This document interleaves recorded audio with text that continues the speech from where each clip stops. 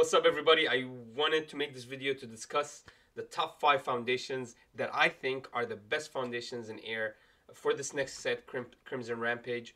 I'm very interested in your opinion about this list, guys. I'm just using basically the least niche cards, the cards that are the most generalized, the ones that can be used in most decks the most. And I noticed something while while I was looking at these foundations. A lot of them are huge blockers. Like, they're really bad blockers. First impressions is +3 low here, going out to fight some villains. +4 low high. I mean, that's crazy. That's so much. Small and limbers +2, +3, +3, +3, +3, +3, +3, +2, +2. Not a single one of these foundations +1 on their blocking modifier. So be careful. All of the second set air cards are going to be huge blockers. So that's going to be an issue. But anyways, we're going to talk about the best cards. So let's just jump in. To be honest, guys, immediately, I really like first impressions. Flip this. If this is your first attack, this combat phase gets +3 damage. If it's blocked, your next attack gets +3 speed. If your first attack is a throw, or if it's something that's really high speed, like float combo, for example, it just gets +3 damage. It's going to be hard to block, or the opponent is forced to block it. If you have stun on your first attack and you give it the +3 damage, the opponent is forced to block this attack. If you can add a little bit of speed on that attack using... there's a lot you could use. You could use Rescue Completed, and you could use... there's a lot you could use to add speed to certain attacks, and there's some characters that can add speed as well. So if you could just give it a little bit of push for the first attack, your second attack is almost guaranteed to get +3 speed, because nobody wants to take this huge attack, this +3 damage attack, and so this is almost a guaranteed manipulation of the opponent. You can manipulate him into doing what you want him to do. So he's basically is forced to block the first attack. If the first attack is a throw, he's still forced to block it. If he doesn't block it, that doesn't really change anything for you. You get +3 damage. If he does block it, your next attack is even stronger, faster. It's not stronger, but it's much faster. The only bad thing about this card is the +3 low on the modifier. I mean, I don't know why these block modifiers are so bad.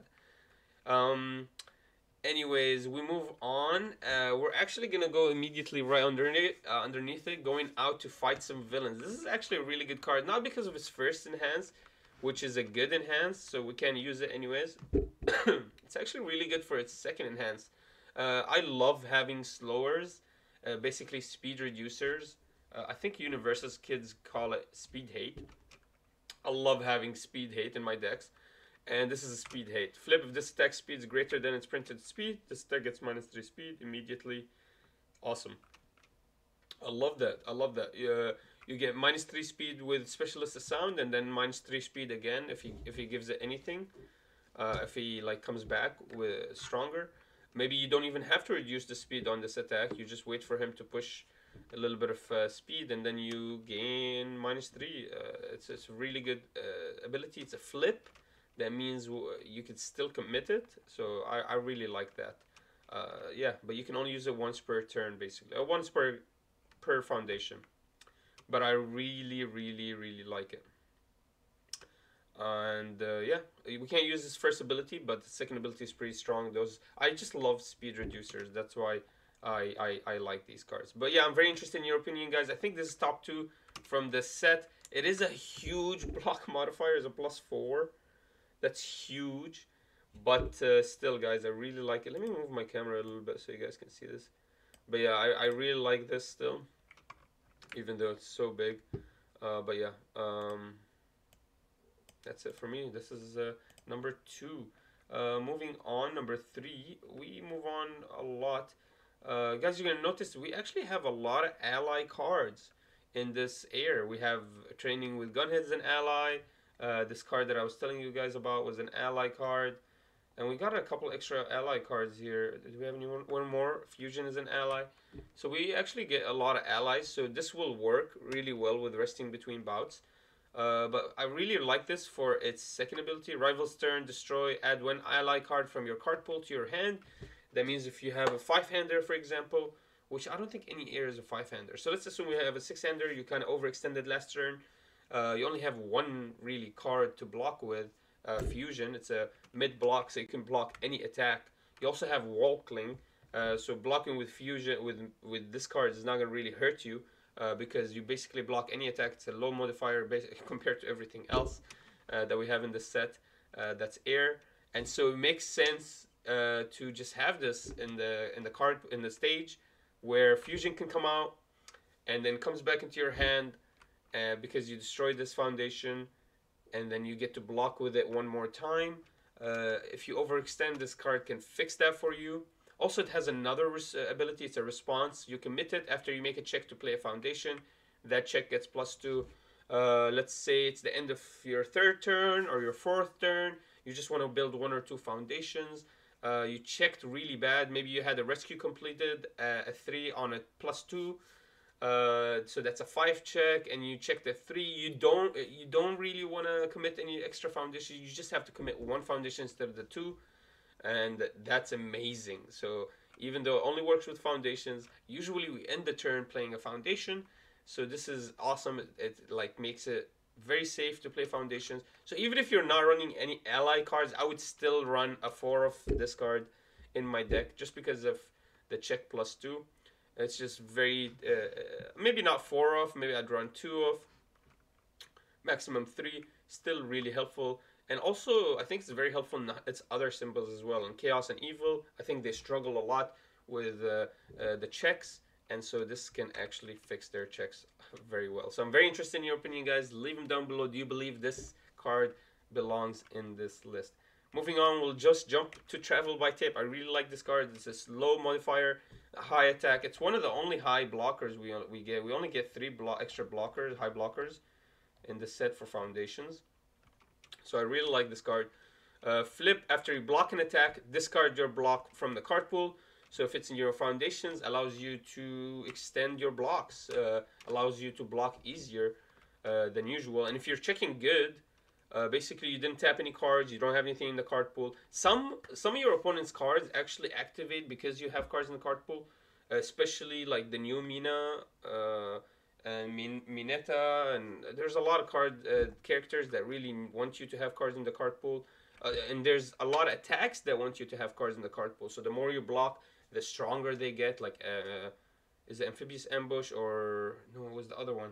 Tongue Smack? No, it's not. I think no, not Tongue Smack. There's another tongue ability. It's a low 4/4.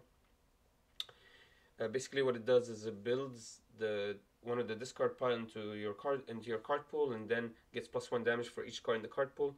So it makes sense to, if you're blocking a lot, that card can be doing a lot of damage. So this just lets you be safe while blocking. Once you block a card, if you're not going to build it, if you don't have Many Passionate Guy or anything, and it just sits there, so it's really not a bad idea to get rid of it. Also, it does have a great enhance. If you know, for example, your opponent that cannot block a low block, and you can end the game with that, right? Change the zone of your rival's attack. Sorry, actually, this is only for your rival's attack, so it allows you to control the rival in case he's doing too much work.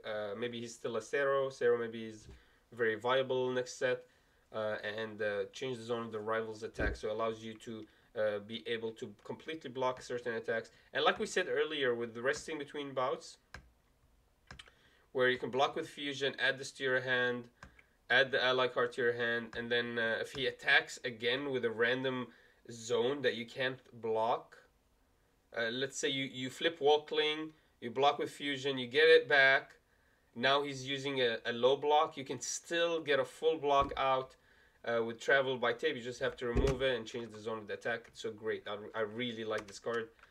Gives you a lot of control of the opponent, and lets you manipulate your own card pool, which we don't get a lot of. And some of the cards, some foundation actually activate when you remove cards from the card pool.